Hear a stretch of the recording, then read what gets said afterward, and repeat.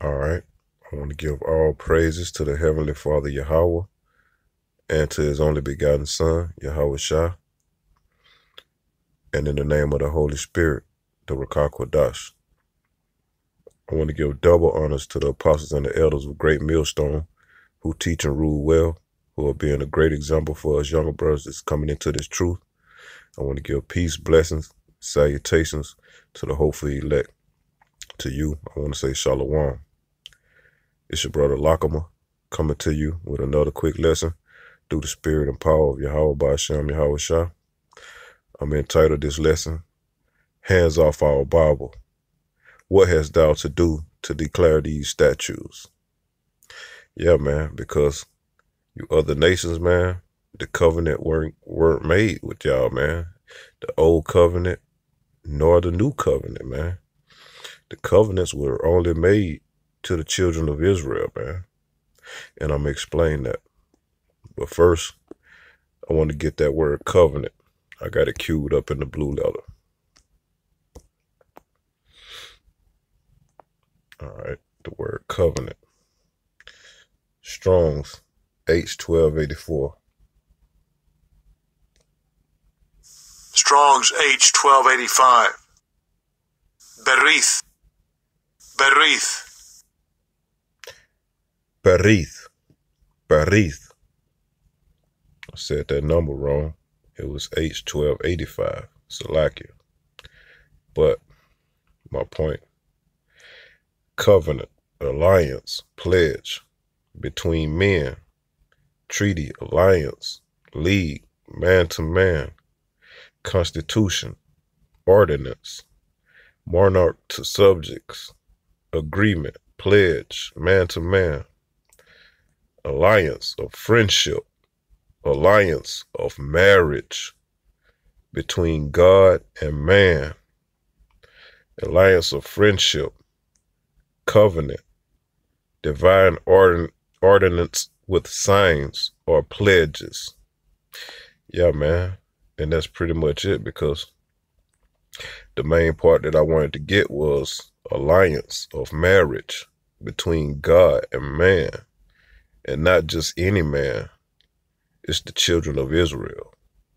The Most High God, Yahweh, is married unto the children of Israel. And I'm going to get that. I'm going to explain that with the whole book of, I got it queued up already, the King James version with the Apocrypha. I'm going to explain that through Jeremiah chapter 3, verses 1 through 25. They say, if a man put away his wife, and she go from him, and become another man's, shall he return unto her again? Shall not that land be greatly polluted? Yeah, man, because you women, you are referred to as land. And the man, once he has sex with the woman, he plants his seed into that woman. That's why the Most High Yahweh, he said, be ye fruitful and multiply. And how are we going to be fruitful and multiply? By giving into marriage, having sex. And, the man, he plants his seed into the egg of the woman, and she conceives. Fruit is born, a baby. Read on. But thou hast played the harlot with many lovers, yet return again to me, saith the Lord Yahweh. Lift up thine eyes unto the high places, and see where thou hast not been lying with. In the ways hast thou sat for them, as the Arabian in the wilderness, and thou hast polluted the land with thy whoredoms and with thy wickedness. Verse 3, therefore the showers have been withholden, and there have been no latter rain, and thou hast a whore's forehead, thou refusest to be ashamed. Wilt thou not from this time cry unto me, my father? Thou art the God of my youth. Will he reserve his anger forever? Will he keep it to the end? Behold, thou hast spoken and done evil things as thou couldest. The Lord Yahweh said also unto me in the days of Josiah the king, Hast thou seen that which backsliding Israel have done? And when the scriptures talk about Israel, it's talking about the northern kingdom. You know, you so-called Native Americans, Hispanics, Latinos, so on and so forth, all the so-called brown people. Read on. She is gone up upon every high mountain and under every green tree, and there have played the harlot. And I said, after she had done all these things, Turn thou unto me. But she returned not, and her treacherous sister Judah saw it. And when the scripture talks about Judah, it's talking about the southern kingdom, Judah, Benjamin, and Levi, you so-called Negroes. Read on, verse 8. And I saw, when for all the causes whereby backsliding Israel committed adultery, I had put her away. Yeah, man, the scripture tells us that the Most High, Yahweh, he turned his face from us, man, thus causing all these harmful things to happen to us, man, because we brought it upon ourselves by worshiping other gods, committing spiritual fornication before the Lord's face, man. Scriptures tells us that the Lord Yahweh is a jealous God. We should have no other God before him. Read on. And giving her a bill of divorce, yet her treacherous sister Judah feared not, but went and played the harlot also. And it came to pass, through the lightness of her whoredom, that she defiled the land and committed adultery with stones and with stocks. And yet for all this her treacherous sister Judah, hath not turned unto me with her whole heart, but feignedly, said the Lord Yahweh. And the Lord Yahweh said unto me, the backsliding Israel hath justified herself more than the treacherous Judah. Go and proclaim these words toward the north, and say, Return, thou backsliding Israel, said the Lord Yahweh, and I will not cause mine anger to fall upon you, for I am merciful, said the Lord Yahweh, and I will not keep anger forever. Only acknowledge thine iniquity, that thou hast transgressed against the Lord Yahweh, thy power, and hast scattered thy ways to the strangers under every green tree, and ye have not obeyed my voice, said the Lord Yahweh. Turn, O backsliding children, said the Lord Yahweh, for I am married unto you. See, there go that word married, man. The Lord Yahweh is married only until the children of Israel, not you other nations, man. This is not for you, man. That's why the title of this video says, Hands off our Bible. Because this Bible, the laws, statutes, and the commandments were only given unto the children of Israel, none else. Read on. Turn, O backsliding children, said the Lord Yahweh, for I am married unto you, and I will take you, one of a city, and two of a family, and I will bring you to Zion. And I will give you pastors according to mine heart, which shall feed you with knowledge and understanding. And it shall come to pass, when ye be multiplied and increased in the land in those days, said the Lord Yahweh, they shall say no more, the ark of the covenant of the Lord Yahweh, neither shall it come to mind, neither shall they remember it, neither shall they visit it, neither shall that be done anymore. At that time they shall call Jerusalem the throne of the Lord Yahweh, and all the nations shall be gathered unto it, to the name of the Lord Yahweh, to Jerusalem. Neither shall they walk any more after the imagination of their evil heart. In those days the house of Judah shall walk with the house of Israel. Yeah, man, the northern kingdom and the southern kingdom is going to walk together, because the Lord Yahweh, he's going to send his only begotten son back, Yahweh Shah. He's going to gather us back together, in which he's doing now, man. It says, and they shall come together out of the land of the north to the land that I have given for an inheritance unto your fathers. But I said, how shall I put thee among the children and give thee a pleasant land, a goodly heritage of the host of nations? And I said, thou shalt call me my father, and shalt not turn away from me. Surely as a wife treacherously departed from her husband, so have ye dealt treacherously with me, O house of Israel, said the Lord Yahweh. A voice was heard upon the high places, weeping and supplications of the children of Israel, for they have perverted their way, and they have forgotten the Lord Yahweh their power.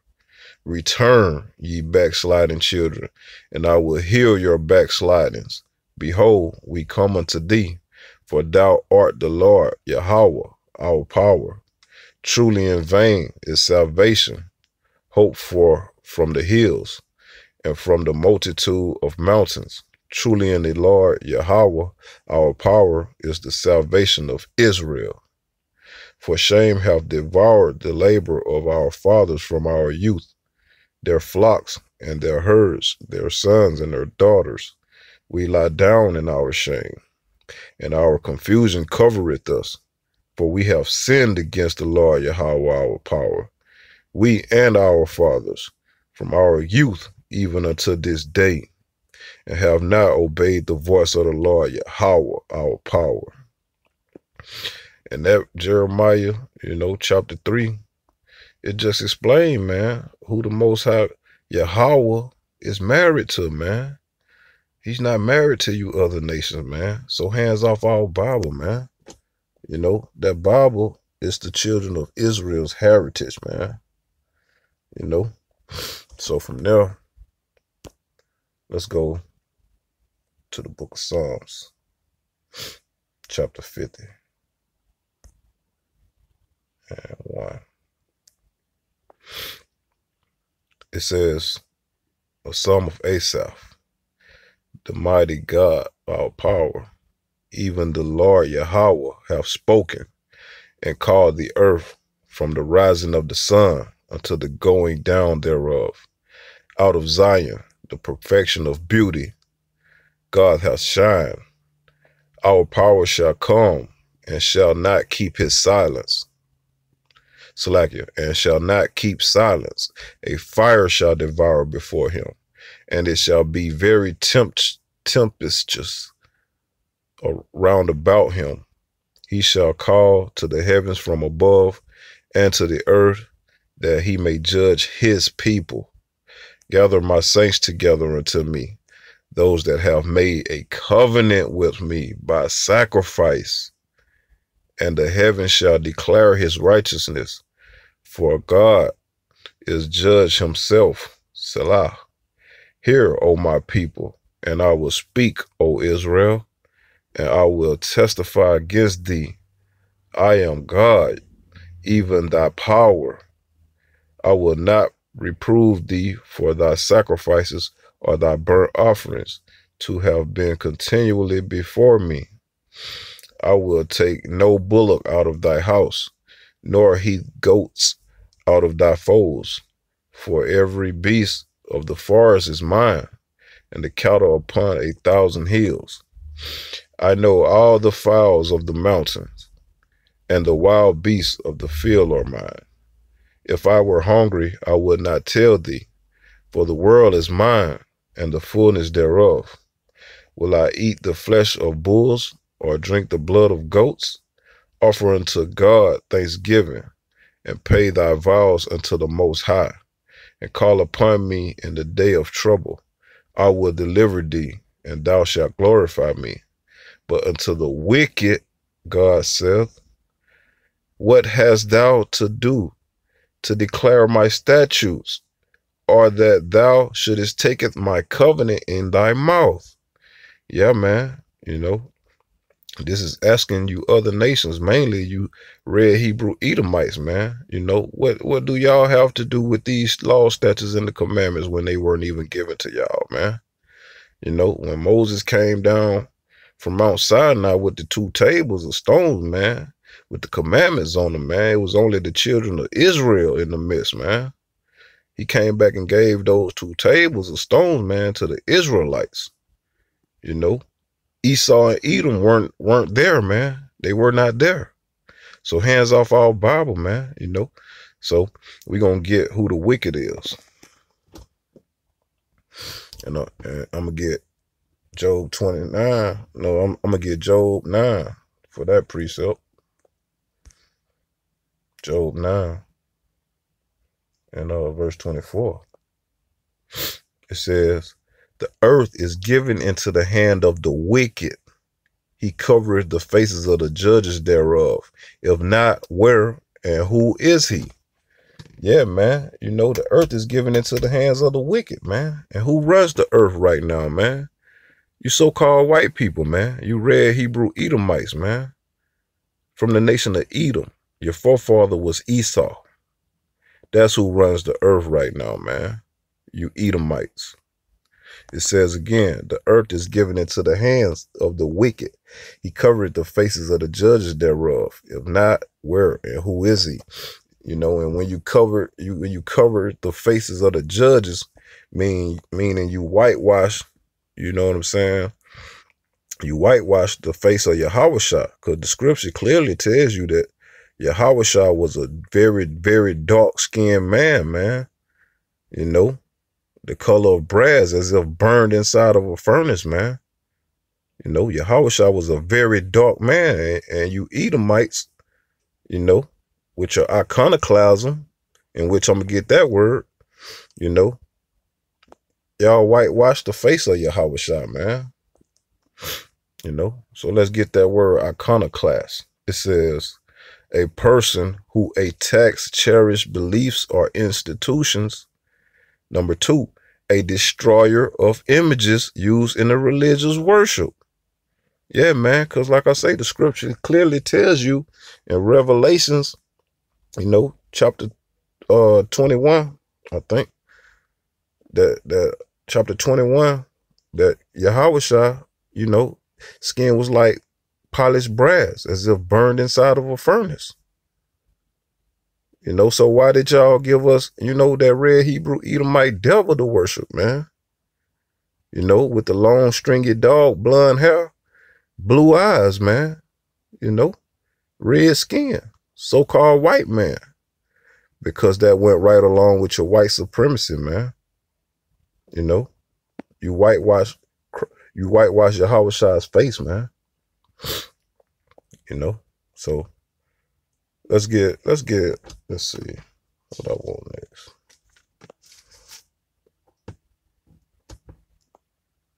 I got another word queued up. I got Niger queued up. And the word Niger is black, a surname of Simeon.